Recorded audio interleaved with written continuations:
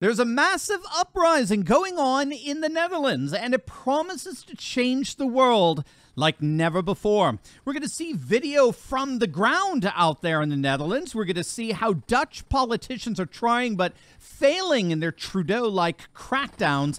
And stick with the very end of this video when I'll reveal how this massive uprising is part of a changing world order that's happening right before our very eyes. You are not going to want to miss this. Greetings, patriots all across the globe. Dr. Steve here with you, your patriot professor, helping to think better so you can feel better in these crazy and turbulent times. So if you haven't already done so, you know what to do. Make sure to smack that bell and subscribe button. And gang, I have got some awesome news to share with you. As you know, we sold out of tickets literally in hours, I might add, for our upcoming premiere for our brand new movie, The Return of the American Patriot, The Rise of Pennsylvania. Well, guess what?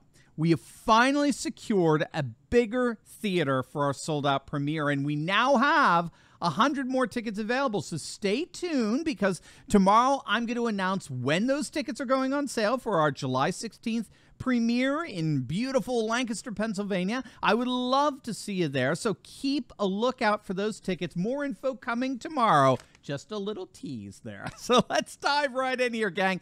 As many of you know, the Netherlands is blowing up as we speak, okay? Tens of thousands of farmers are protesting all over the Netherlands in response to lawmakers in The Hague, which is the Dutch parliament, who have voted to slash emissions by forcing farmers to use less fertilizer, cut their livestock herd numbers, which obviously involves killing their livestock, or even stop work altogether. In fact, farmers are complaining that these new measures are already causing some of them to shut down their farms for good. A lot of people don't know, but the Netherlands is the second largest agricultural exporter in the world. But for the hypersensitive environmentalism that pervades European politics via their various green parties, that kind of agricultural prominence is a problem, because it produces too much nitrogen via the cattle-produced manure and fertilizer. Too much, of course, I should say, too much for radical green sensibilities. And so, as they're part of the European Union,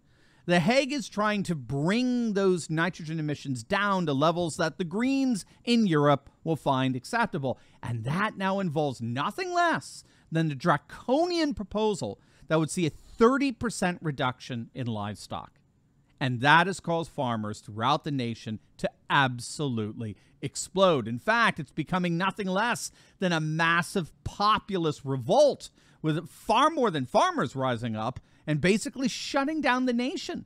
Protesters are blocking food warehouses and supermarket distribution centers. Fishermen are blocking ports in a show of support for the farmers. The blockade is effectively preventing ferries from sailing, trucks from delivering their goods, which of course is causing lengthy delays and massive inventory shortages. They've shut down Dutch highways and byways, very similar to the way the Freedom Convoy shut down Ottawa for those several weeks.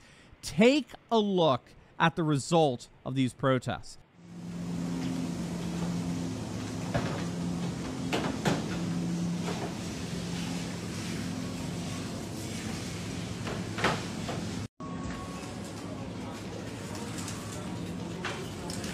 These are the kinds of empty shelves that are greeting customers in Dutch supermarkets all throughout the country.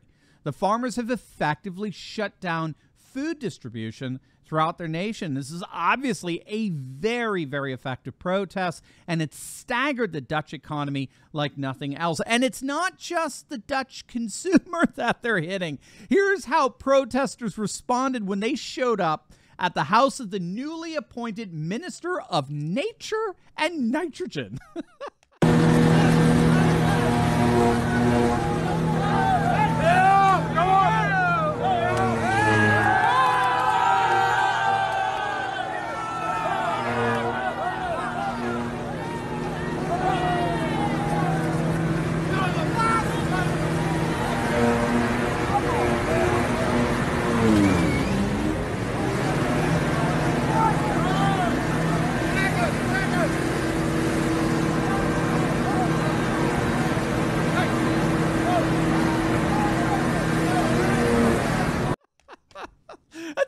How are the liberal globalists responding to all of these protests? Well, of course, they're going full Trudeau.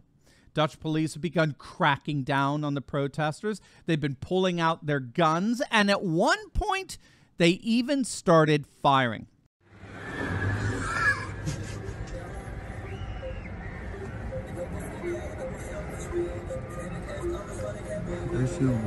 Kijk, deze gaat voorspelen. Nee joh, hey, wapens jongen, wapens! Hey, Wallah, rij weg jongen, rij weg!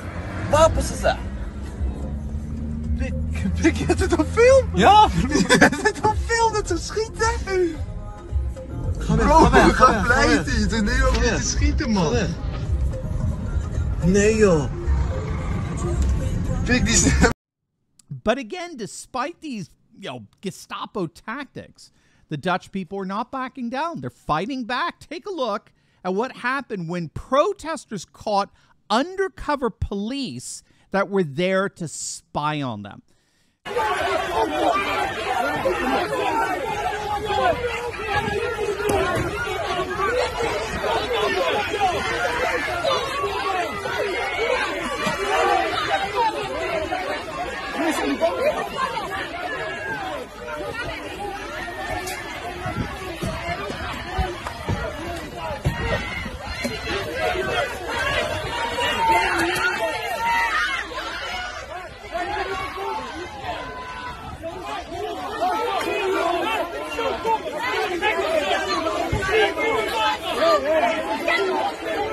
Yeah, they didn't look very happy, that's for sure. And why would they be? Rather than address their concerns, their Dutch government is spying on them. And speaking of, by the way, how do you like this shirt?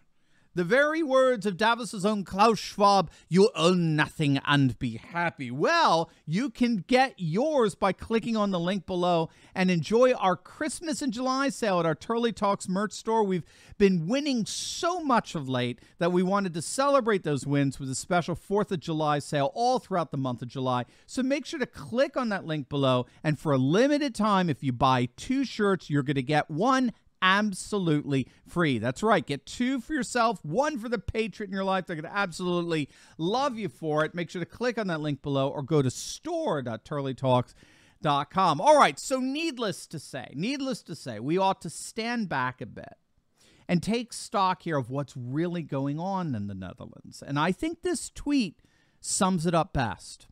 UK government falling apart, huge protests in the Netherlands, Germany running a trade deficit for the first time since the 1990s. Euro at a 20-year low versus a dollar. That'll teach Putin. That is brilliant. A tweet is utterly brilliant because in many respects it highlights the kind of economic transition that our world is going through right now as we speak. What we have to understand when it comes to economics is that the world in many respects runs on 3 things, okay? Food, fuel, and finance, right? We've talked about this before. Food, fuel, and finance. Up until this point, the globalist world that began to be constructed just after World War II, and that's come to be ruled by the dolts in D.C. and the demons in Davos, right, and the bullies in Brussels. They're the new holy, not so holy trinity, right, of the globalist world order, Brussels, Davos, and D.C. They believed, and particularly their bankers believed, that if you control finance, you control the world. If you control the banks, the cash, the currencies, you control the world. And certainly that's the way the ruling elite in the United States and the European Union have been operating these last few decades, with the dollar and the euro as the world's first and second default currencies, respectively. Our ruling aristocracy believed they could do whatever they wanted to do because they controlled the finance that ultimately controls the world. What the breakout of the war in Ukraine has proven is that that economic model no longer works. And of course, what it follows that if that economic model no longer works, then the world political order that's been established on that economic model collapses. It implodes. And that's exactly what's happening right before our very eyes. What Russia is demonstrating for all the world to see is that that currency-based economic order is being crushed by a commodities-based economic order. What's going on, and of course, this is the big picture of what's happening in the Netherlands at a microscopic level, but what's going on is that Russia, in its decoupling from the globalist system, Russia has taken the position that he who controls food and fuel is actually the one who controls the world. You can't eat currency. You can't heat your house with digital money. He who controls food and fuel controls the world. And so what the whole world is seeing, especially now in the Netherlands, is the triumph of a commodities-based economy over a currency-based economy. The political elite in the Netherlands are operating by an old, outdated playbook that no longer works in a world where food and fuel are far more precious than euros or dollars, for that matter.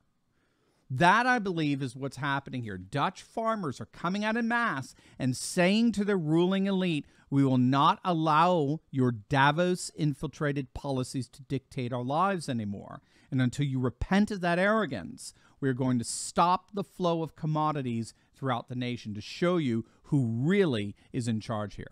So it's pretty dramatic stuff. So obviously we'll be keeping our eyes on how things develop here in the Netherlands, but there is no question the world really is changing in ways we couldn't have imagined even just a year ago.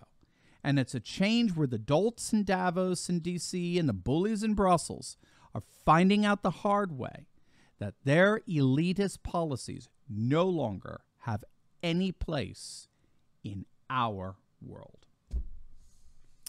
Now, before you go, you definitely want to check out my latest video I just uploaded on Kamala Harris absolutely imploding in front of the cameras as more and more Democrats defect to the GOP. You're going to absolutely love it. So make sure to click on that link, and I'll see you over there.